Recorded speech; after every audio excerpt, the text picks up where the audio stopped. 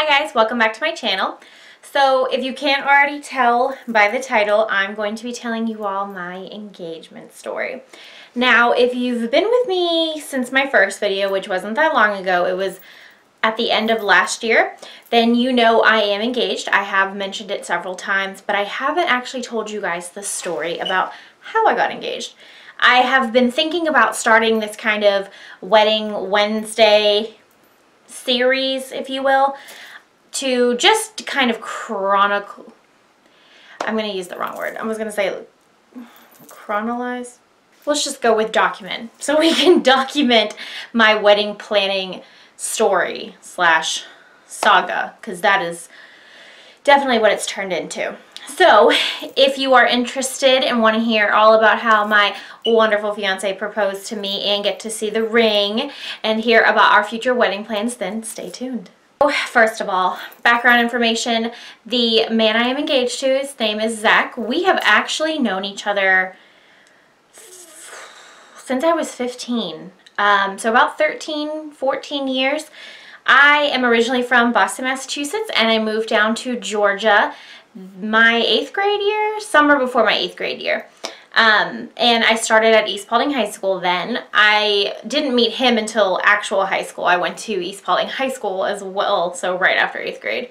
Could have probably just jumped to high school. But anyways, we met in high school. He was a year older than me, and he wrestled and played football with my twin brother. And we had a lot of mutual friends. My best friend was actually friends with his group of friends, and so our paths kind of always crossed. We hung out a lot. Actually, after high school, we probably hung out more than we did in high school. And that was just by pure coincidence. Like I said, we kind of ran with the same group of people. So we spent a lot of time together. We never, ever looked at each other as anything more than just, hey, how are you? What are you doing? You know, did you have a good weekend or a good week? Or what are we getting into tonight? Like, it was never anything more than a friendship. We were both always dating people, or, you know, back then, we were very different people than we are now. So we weren't very compatible, so I think we just never even considered it. But we remained friends, and he actually ended up getting a job where I work now. So he started about a month after I did, and you know, still just friends, really excited to see each other. We hadn't seen each other in probably, I'd say like a year. So it was just nice to kind of catch up and hang out again, and didn't think anything of it. Little did I know though, he was thinking certain things. So he actually asked me out, and funny story about that is he asked me out, and it took me about an hour or two to figure out that it was a date. Because that's just how it never crossed my mind that it was a date. So I was like scrolling through my text like, wait a minute, is this a group thing? Like, did he mention anybody else? I'm not seeing anybody else's names. Like, I'm confused. Until I finally just flat out asked him. I was like, is this a date? Because I'm a little lost. Is it? Because if it is, I want to mentally be prepared. I don't want to be showing up in a t-shirt and yoga pants. That's when he told me, yeah, it's a date. And I was just like, well played, sir. So flash forward to now. We've literally been together every day since that first date. So I'm really happy that I said yes. We had been together probably a year when he, what am I saying? It was the day after our year anniversary that he actually asked me to marry him. I didn't know this, but he had gone to my house the day before Valentine's Day and asked my parents. My dad works in and out of town, so to get them kind of like together at the same time was, I guess, a really big challenge for him. So when Dad was home, he was like, okay, I'm gonna do this, I'm gonna do it now. Mind you, he asked the day before Valentine's Day. We did not get engaged until September 3rd. So he had been planning this for a while. And like I said, September 3rd was the day after our 1-year anniversary. So this is so funny because he is sneaky. Sneaky, sneaky, sneaky. But in a good way. We have this thing, like I said, I'm originally from Massachusetts. Most of my family still lives up there. I have a twin brother, as I mentioned, that lives down in Florida. He and my niece come up once every year. They come up like in September. It's in September. They come for a week and just kind of hang out and, you know, spend time together. And my oldest sister has actually my youngest nephew, and my youngest nephew and my niece hadn't met, so we had been trying for the last 3 years, pre-Zach, to get everybody together so that everybody could meet. So just to kind of set the stage for you, this is the day after our 1-year anniversary. The majority of my family is in town. However, to me, it's all very organic because, like I said, my older sister and my brother have been trying to get the 2 cousins together so they could meet. So when she tells me that she's coming the same time my twin is, I don't think anything of it. We've literally been doing this for 3 years. I had only been with Zach for a year at this point. So he had nothing to do with that in my head. My other older sister, Carrie, was like, well, if you're going to go, I want to go too. That's not out of the ordinary. Okay. So they decide to come. My grandmother decides to come too. But once again, it was all so organic, but really it was just orchestrated is what it was. But everybody had a reason for being there that didn't set any alarms off in my head, because it was all for a reason. It all made sense. It was all logic. It wasn't, oh, you know, we're just going to show up and surprise. Like, there was nothing that I didn't know about. So, or that I thought. There was a ton I didn't know about, but I thought I knew everything. So everybody's here for the weekend. I'm super excited because it's very rare that my entire family gets to get together, especially all my siblings. So I was super pumped for the weekend, and it was just a perk that, you know, it was my 1-year anniversary that Friday, excuse me, with Zach, and we just spent it with my family. So how we ended up at the aquarium is actually was my plan too. So I don't even know. That was my plan as well. I volunteer at the Georgia Aquarium, and I really wanted my nieces and nephews to get to see it because it's so amazing. If you haven't gone, you've got to go check it out. It is spectacular. One of the best aquariums I've ever been to, and I've been to several, and it's just magnificent. Like, I just think it's so beautiful. It's so awesome. So I naturally wanted to take my niece and nephew. I just thought that they had to see it. So once again, I'm still just hanging out, having a good time. I don't know what the hell is going on apparently, because in my head it's my plan. Like, we're going to the aquarium because I want to, because I suggested it. So I'm still not thinking anything. At this point, we've literally got, I don't even know how many people, at least, oh God, I want to say 13 people from out of town hanging out with us. So I'm literally like, cool, you want to come? Great. You can't make it? That's fine too. Like, there's too many of us as it is. Rolling deep to the aquarium, which it is a big aquarium, but my God, we just had a lot of people with us. So I have this thing where I get a little anxious if I feel like we're in a big group of people, especially family members, and I feel like people aren't getting along. So my mom and Zach kind of played up a little bit more drama than what was necessary. So my mind was like trying to figure out what was going on with everybody and trying to just keep everybody, I don't even know what I was trying to do. I was just, at that point, by the time I got to the aquarium, I was just trying to make it. I was trying to be a survivor at the aquarium. Zach actually told me that he had surprised me and gotten us behind the scene tours, and it was just something that we could do by ourselves, and it was like our 1-year thing. So I thought that was the big surprise. You know, he'd gotten us behind the scene tours, and it was just like a thing for us to do, 45 minutes to ourselves, which at that point, love my family, but it was kind of needed. We just wanted 30 minutes to ourselves.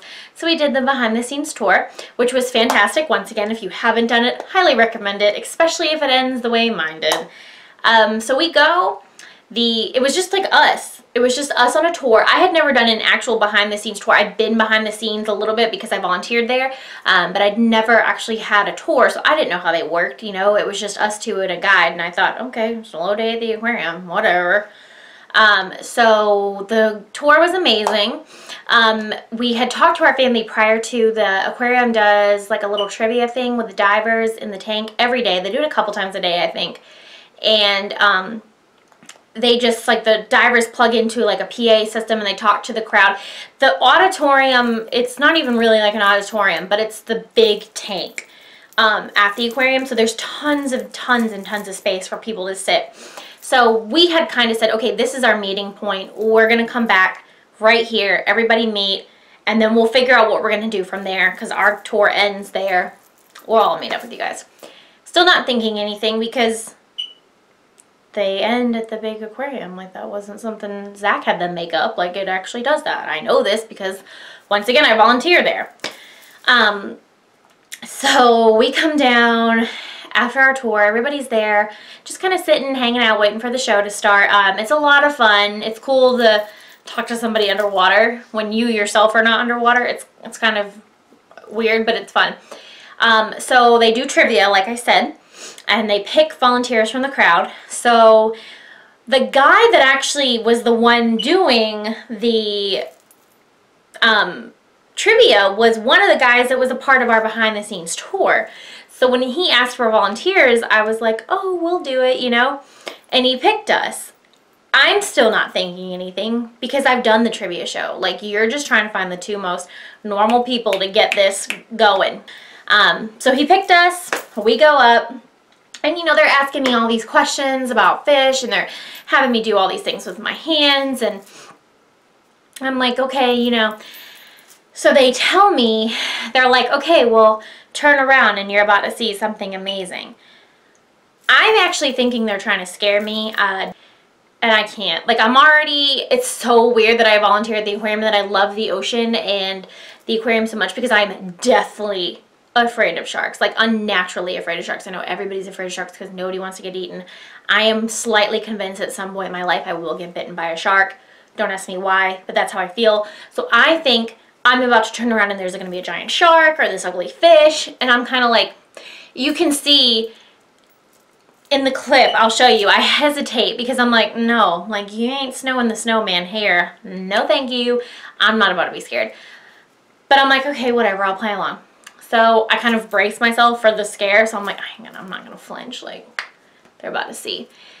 I turn around, and there is actually a big black mass behind me. So at first I'm a little like, oh my God, like, they really are trying to scare me. And I have to kind of back up a little bit and let my eyes adjust because the tank is so bright, and I'm right there, and I see this big black mass, which turns out to be a diver, and he's holding this little bitty wooden fish. I saw the word Mary. I turn around. Zach is on one knee. I don't even know. I just start crying. And it's an ugly cry. Like they say, you know, I would love to have told you like I was very composed and very ladylike and very, you know, classy. No, it was a full-on ugly cry. I blacked out. Like there was no even keeping it in, keeping it under control. I blacked out. I don't even know if Zach said anything. I had no idea. I literally almost knocked the ring out of his hand because I wasn't even paying attention to that, and jumped on him basically, like hugged him, almost knocked him over, almost knocked the ring out of his hand. I was so ungraceful. It was ridiculous. And I'm just crying. This whole time I'm crying. He, you know, picks me up and we're hugging, and he finally gets the ring on my finger because at this point I'm still like, I don't even know where I am at this point. And, you know, we're hugging and kissing, and my whole family's there, and an auditorium has erupted into cheers because at this point I honestly realized there's like 100+ people in this room, and I probably only know 30 of them. I don't even know who these other 75+ are, and everybody's just yelling and cheering, and it's just, it was literally it was one of the craziest things I've ever experienced. And I still get emotional when I talk about it. This is so stupid. It was one of the craziest things I had ever experienced. So we finally, he somehow gets me off of him because I'm still hugging him at this point. And I turn around, and not only is the family there that I know of, but his entire family is there too. All the people have these last minute, you know, hiccups. Everybody's there. His sisters, their kids, husbands, his best friend actually showed up. His cousin, who I have become very close to, that lives in Florida. I'm like, what in the world is going on?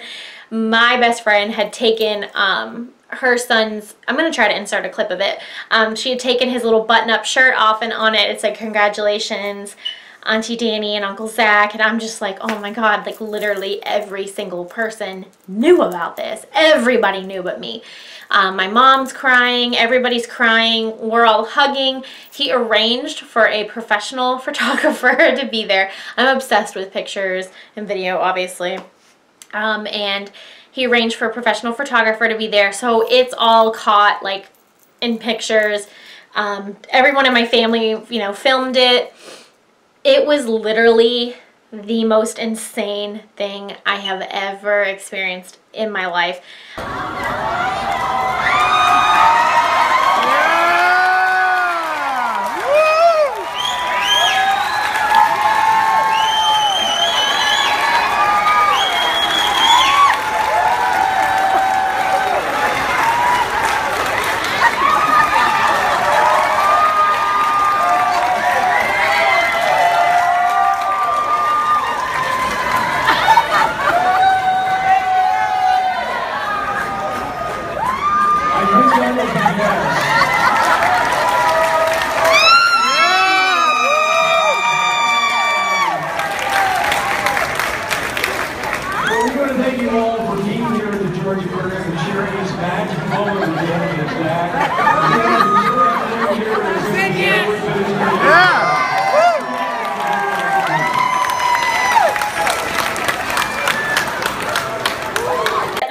All the pictures that I could possibly have wanted. It was amazing.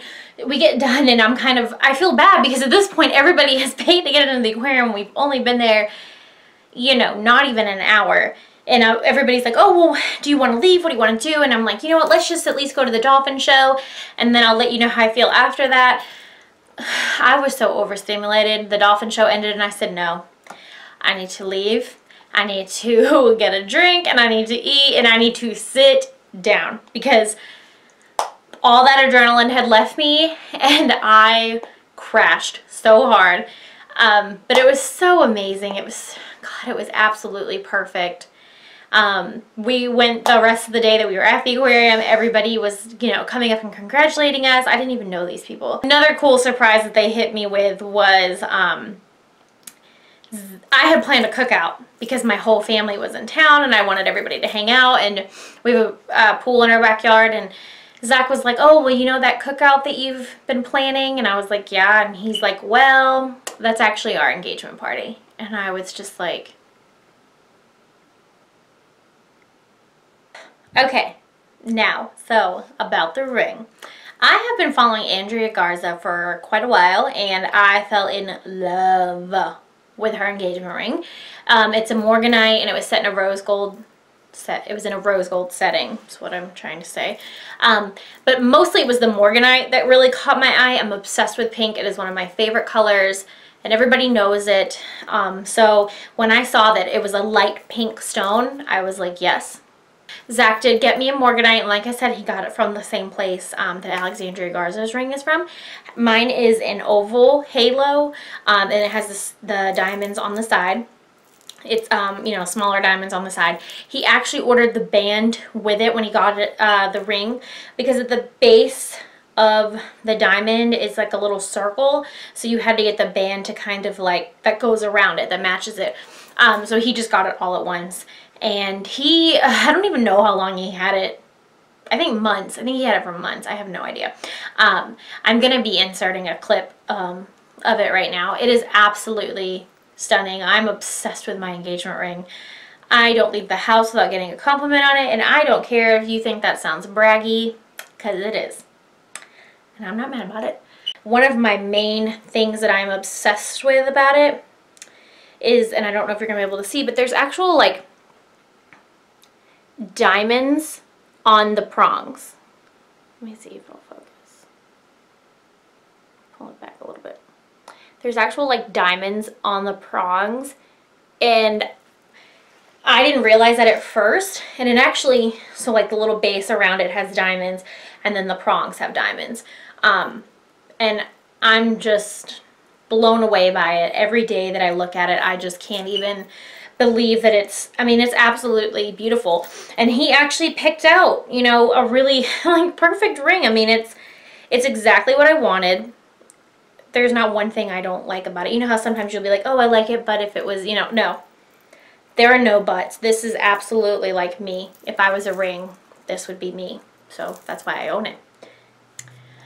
So, as far as wedding plans go, if you're kind of been wondering this whole time why I'm just now making a video about this, it's because after we got engaged, we talked about it, and we just kind of wanted to enjoy being engaged. We didn't have a whole lot of plans. We didn't know what we wanted to do, where we wanted to get married. We just wanted to take a second and just enjoy the fact that, like, we had fiancés now. And I'm actually really glad we did it. We haven't rushed through anything. We ended up actually taking that time and really exploring what we kind of wanted to do. And we've decided on a destination wedding. We both have a lot of family and we have a lot of friends. It was just going to be too much to have it here. I mean, weddings are outrageous. They're so outrageous. And we just wanted to go somewhere and have a good time and spend that time with people. And, you know, sometimes I think weddings just come and go and they're over in the day, and it's just, you know, like I said, it's a rarity that my whole family is able to get together. So I figured, you know what? I want to do a destination wedding, and I want to make a weekend out of it and have everybody spend time together. And I just don't want it to blow by. It be over in the blink of an eye. So we have decided to do destination wedding. We actually go, by the time this video goes up, it'll be a week. We'll be going to the hotel that I think we will be getting married at. That'll be all in my next video, so I'm not going to spoil that, but we are going to go. We're going to go check it out and see if it really fits us, and I'm thinking it does. We're getting pretty awesome deals on everything, but we're not sacrificing because the hotel itself is absolutely gorgeous. So I think it's going to be a really good fit for us. And we're really excited. You know, we've taken that time, we took the breath, we figured out what we wanted to do, and now we're ready to just jump in and start figuring it all out. The only thing I'm not looking forward to now is the dieting and working out, because I have to go try on wedding dresses at some point, and I am not feeling that at all right now. So anyways, back on track. That's another whole video. We can talk about that. Wedding dress, shopping, trying on, whatever. I have several ideas of things that I like. Nothing concrete yet. I haven't even gone to a store and looked at anything. I'm just saving that until I'm in a better headspace with all that is. So the next video will probably be me just talking about my adventures with a destination wedding planning, because I've been doing it for about 2 to 3 months now, and it is not as easy as I thought. So that concludes my very, very long documentary on my engagement. If you liked this video, please give it a thumbs up. Please do not forget to subscribe, and stay tuned for next Wednesday when we'll go and do it all over again. Thanks, guys.